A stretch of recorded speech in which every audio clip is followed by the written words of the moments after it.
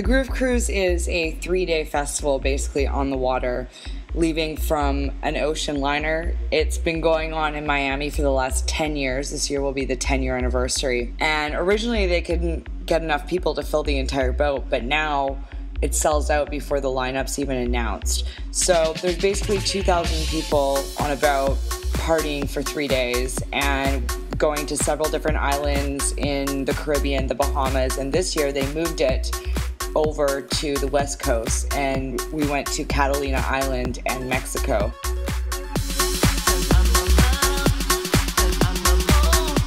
I got involved 4 years ago. In 2010 was my first cruise. That was the last year that they only filled half the boat.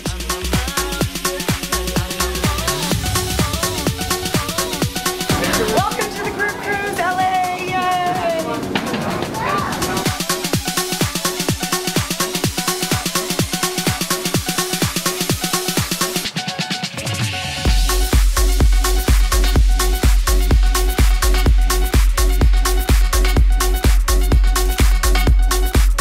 Welcome to our stateroom. Oh wait, these guys are not in it. It's quite stately. Hello. Hello.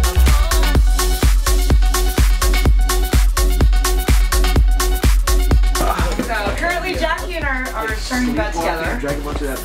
It's gonna get hot and heavy in here.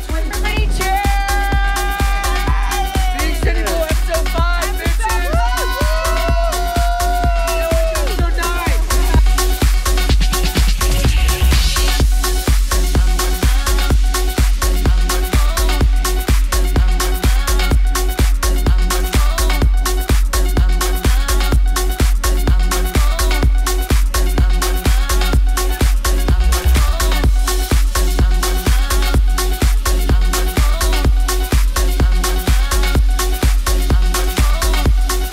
This is Funkagenda.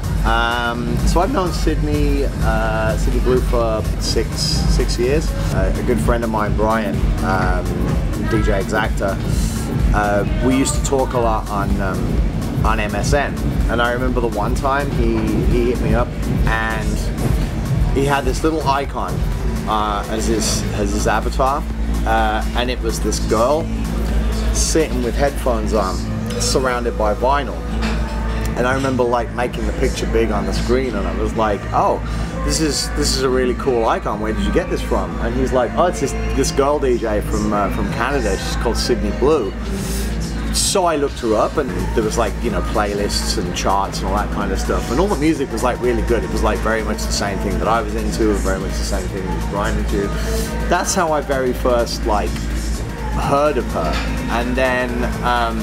She was doing, she did a couple of shows with Brian, and he said he'd met up with her and that, you know, she was really cool and that she liked my music and whatever. So he gave me her contact details for like, I think back then it was like AOL Instant Messenger, like that exists anymore. And we just got to talking. Roughly around the same time, Deadmau5 had just got signed up to my management company, which was 24 Management at the time, and that was like through Chris Lake. And so I was talking to him as well, and it was kind of funny because like the one night I was like, "Oh yeah, you're from Toronto actually. Have you heard of like Sydney Blue? Like she's supposed to be really good. Like you know, we've been chatting and stuff." And he's like, "Yeah, dude, that's my girlfriend." And I was like, "Oh no fucking way!" Like you know. And so it was just like this real kind of like small world kind of thing. But I'm probably one of the only people. You know, sort of like, I guess, knocking around in the current scene who'd actually sort of heard of Joanne before they'd heard of Joel. But the first time we actually met, she was in New York, and we were doing, I was doing a Pasha show, and so Brian was opening up for me, and he'd asked if Joanne could come and do the opener for the whole show. So she was actually like the opening DJ, so it was actually like her, and then Brian, and then me and him like played back to back. But she like kind of hung out all night, and it was just really good. We all got on really well. Like we all went out to dinner and stuff beforehand, and you know, it was just like a really cool thing. And literally ever since then, we've kind of been the best of friends. You know, like whenever I go to Toronto, we used to hang out and stuff. And then she moved to Miami. Obviously, I was DJing a lot more in Miami than I was in Toronto. So, like once I was going over there and stuff, she'd come out to all my shows, and we'd go out and do dinner. And you know, it's just been one of those things, like two like-minded people into the same music, you know, who happen to be coming up in the scene at the same time, and it's just kind of like our paths just crossed, and they've stayed that way ever since. And now this is my 4th Groove Cruise that I've done, and she's been on every single one of those as well, so it's just been really great.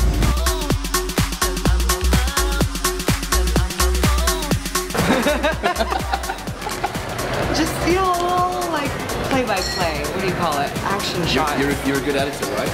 Something that's really cool about being on the water for 3 days with all of these people is you also get a chance to socialize with some of your DJ friends, because, I mean, we have nowhere to go. We're on a boat together, and I have really good friends that I play with on almost every cruise. One of them's Funkagenda. Chris Lake's done it a couple times, and it's just really cool to be able to be amongst some of my colleagues, my peers that I respect, and just have fun with them and hang out with them. Asian! She's back!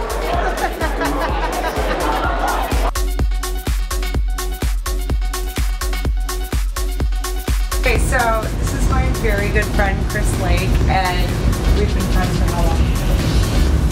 A while. Yeah, a while. And how did we meet? Well, we met through the guy with the ears. This guy, we all did the group cruise about 2 years ago, 2012. It was amazing. It was Miami, and 2011. was it 11? Yeah, 2011. Okay. Yeah. So a huge crew of us went on the group cruise, and it was a real bonding experience for all of us. But we decided to come back and do it again on the West Coast. So why did you decide to come back? So, well, it was a bit tough for me. I think it was a bit different from you guys. Yeah. Ryan from the group cruise, he got some footage of me from 2011. There were some things that, I'd rather people not see. And he contacted me and he says, Chris, I've got this dirt on you. If you don't play ball, if you don't come back on the boat, if you don't play, if you don't do everything that I want, I'm going to fuck you over. I'm going to screw you. You're done. You're done. So anyway, you know, after all this coercion, I thought, you fucking prick, Ryan, I'm coming out, do it. You know, I don't want people to know about all this stuff. So you're basically bribed. Fuck you, Ryan. Fuck you. It's not on. And that's it. That's the story. That's the whole story behind the group cruise. Oh wait, and then there's this whole label thing called Rising Music. Oh yeah, yeah. Oh yeah. So we took it one step further. And then we took it to another level. Yeah, and he said if you don't take TJR and Nom de Strip, yes, I'm throwing you overboard. Yeah, it's done. And so now we've got this huge label party, and it's all because he's being bribed. And that's it. That's the reason why Rising Music is. This is the joy of the United States of America. You know, top to bottom. Government group cruise. Mwah. Thank you. It's my beautiful friend Gina, and we are We're sailing right now. We are sailing. Beautiful. And this is the gorgeous wife of Chris. And that's it. Okay.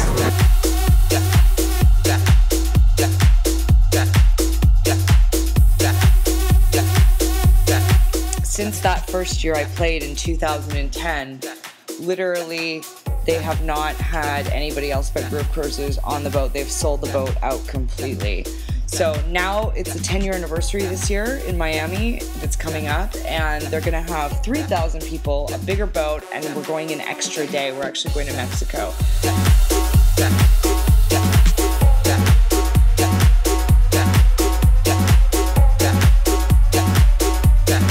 Okay, so this is Ryan. He is the talent buyer for the group cruise, and he's been booking me for the last 4 years.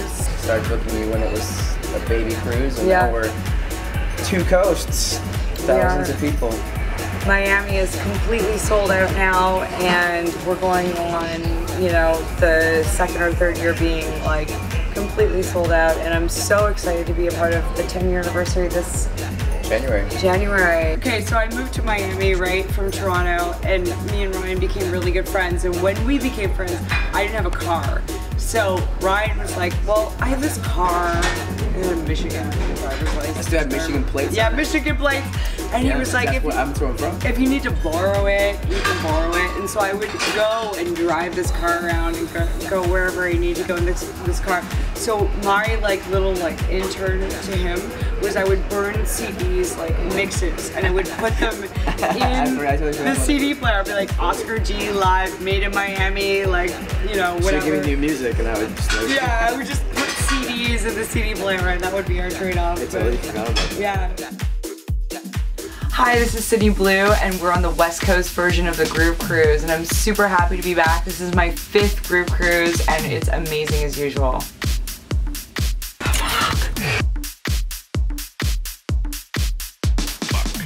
I definitely have to say the highlight for me for this whole trip was the Funk Farm party on Saturday night in the main room. One of the reasons why was because I decided to play tech house and proper house music for this set, and I was worried that I wasn't going to be able to get away with it because I was normally used to playing EDM over the prior years, and it was mostly an EDM cruise, but I really wanted to show people that I'm doing something different now, and I don't want to play blazing EDM anymore. I really just want to play good records, proper house music, and tech house. And I did it, and people went off, and it was so great to see that. So I will definitely continue this tradition from now on.